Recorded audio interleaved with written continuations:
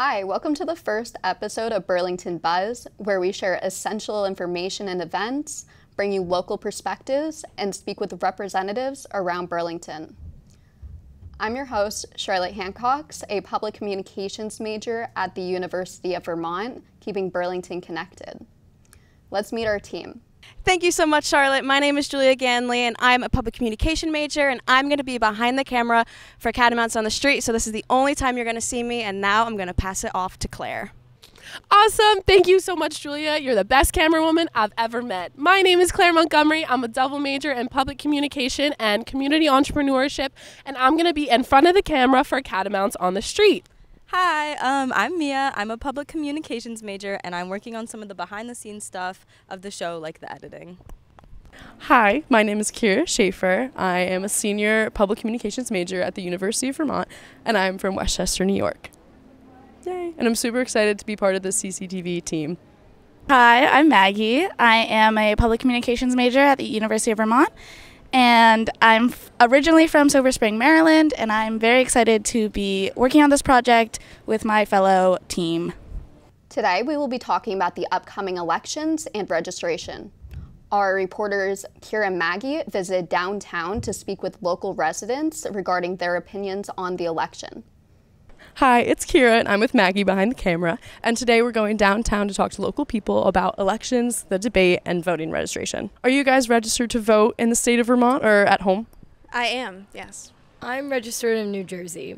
I am, yep, I am registered to vote in Vermont, and I live in Burlington. Did you guys all watch the debate? Or yeah. We did. We did. Yeah. I did not, no. I actually didn't. I couldn't bring myself to. I knew I was going to see a lot of stuff about it after, and I kind of knew Kamala was going to just destroy Trump, so yeah. I opted out. So from seeing all the content after the debate, what are your thoughts about it right now? I think it was really cool that Trump was on the defense the whole time. Kamala put him in that position where he wasn't able to always talk over her. I mean, after the debate, after watching clips of it, I feel hopeful for her, but also you never know. Also, just from the very beginning, how she instantly walked in and went a beeline towards her. It was like, you're going to shake my hand today. I think that just kind of showed a lot. Very powerful. Very passionate, too. It seems like everything else kind of divisive. It seems like folks who support one person really wanted to kind of make sure that their story was getting across. Does that make sense? People are so stuck in their beliefs that they will not listen to, not even an opposite opinion, but just a different take or a more nuanced way of looking at things. It's all or nothing. And I'm like, well, that's not really how we get to you need that passion, but sometimes you gotta kind of find that middle ground, or else you're gonna radicalize yourself. Sure. I liked Kamala's reaction to quite literally anything and everything Trump said. How it was all it's just not true, or she would laugh. I thought it was pretty funny. Kind of it feels like kind of a sick joke. We have this very qualified,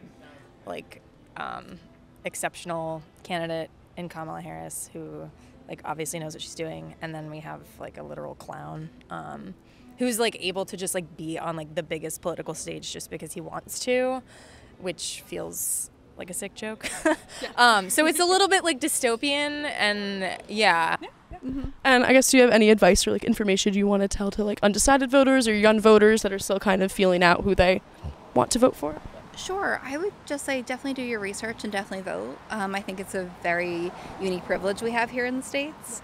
And no matter who you end up voting for, it's definitely an exciting opportunity to get your voice heard in the government. I think you just have to pick an issue or two that you're most passionate about and vote along those lines, especially in a two-party system. You're never going to be fully aligned. So whatever matters to you most, you should vote along those lines. But he is on the fence, I guess, just think of the future of the world as a whole. Say listen to someone who opposes you and understand, we were saying, understand why they oppose you, because personally, I've been trying to do that recently, and it's not fun. I don't think it's fun, but it is nice to be oh, okay, maybe I was wrong, or maybe I was a little too radical. You can't afford whatever I wanted to do. Thank you all for listening. That's all for now. Back to you, Charlotte.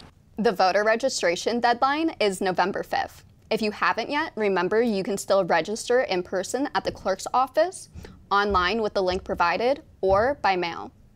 At UVM, reporter Claire and Julia are asking students how they plan to participate in the upcoming election. So I have a couple of questions for you. First, are you registered to vote? I am. Yes, I am. I am registered to vote. I am registered to vote. Hell yeah. I am registered to vote. Of course I am. I am. I just registered to vote in Vermont. I switched from Connecticut so I could vote here. Awesome. And are you planning to vote in person or by mail? In person. Yay, that's super exciting. Is this your first time voting for presidential office election? It is. It is. Yay. It is. I'm very excited. It is, which is exciting.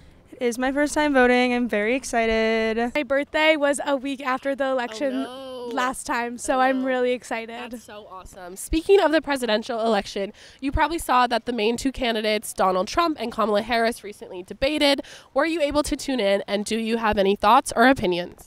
Yes, I did tune in. It was hilarious. Don't know if it was a debate or if it was Kamala saying words and Trump saying a whole lot of nothing. It was definitely a crazy watch, really different kind of vibe than every other debate I've seen. I didn't really understand what was going on the whole time. I thought Kamala did a great job. She is experienced, she knows policies. I've read a few of her things. Like, she did a great job, I thought. It was like interesting because I was like kind of like there for more policies and not like arguing. I thought it was entertaining, but neither of them really answered any questions. I feel like they need to answer some questions. So do you want to see a second debate? Sure. I don't think it's going to happen, but it would be good. I would love to see another debate, just I don't see the harm in it. I think I would like to see one because then I can see if they're not going to argue.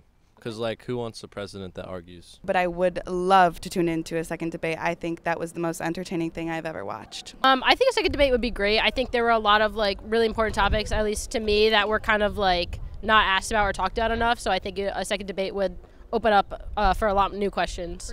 I mean, honestly, I don't really think there's a need for it. I don't think he'll be very down to do it. He said that he wasn't really happy with the idea of it. But it would be fun for entertainment's sake, but not for the sake of our country. Right. Go register to vote. Let's go. So my last question for you, on a more fun note, Indigo D'Souza is coming to campus on Friday to perform. First, are you excited? Second, are there any other musical artists you want to see on UVM's campus? I'm so excited. It's going to be awesome, and it seems like everyone's going to show up and show out for it, so love that. Coachella. I'm very excited, but also very excited to see Soap the band. Go see Soap. They're opening. Love Soap. Trying to think of anyone else I would love to see on campus. Probably like unattainable people. Chapel Roan. Chapel Roan. I mean, a dream would be Chapel Roan, honestly. Like Springfest, she should get on that. Watch House. Oh, Watch House. If you hear this, UVM program board, bring Watch House for Will, please. Please do it. They're amazing. I want Zach Fox to come to UVM. Zach Fox, come to UVM. I do really want to see Laundry Day. I feel like they'd be a fun pick for campus. I really like niche people, and I think Adam Melcher would really fit the vibe of Fall or Springfest at UVM. Dominic Fike, maybe Labyrinth. Post Malone, please post. Post Malone, if you see this, Clara and Rebecca say, please come to UVM. We love you. You're our biggest fans. Please. For people that I want to come, I think we would have to revive them from the dead, or they just would not come to UVM. But yeah. Very fair. Awesome. Well, thank you so much, Logan. It was great to meet you and talk with you today. And go vote. Of course. Go vote. Go vote. This week in Burlington, there's plenty of events to enjoy. On Wednesday, Zero Gravity Brewery is hosting an Oktoberfest celebration. On Thursday, South Burlington's Recreation and Parks presents Park Hop Brews, a fun way to explore local parks. UVM weekend starts on Friday and runs through Sunday, offering many activities and events. Lastly, it's International Silent Movie Day at Burlington Beer Co. on Sunday. Coming up next week, we will be talking about housing issues in Burlington and gather opinions from locals. For more information and stories, connect with us on Instagram at Catamounts on the Streets. This is Burlington Buzz. Thank you for watching and see you next Monday.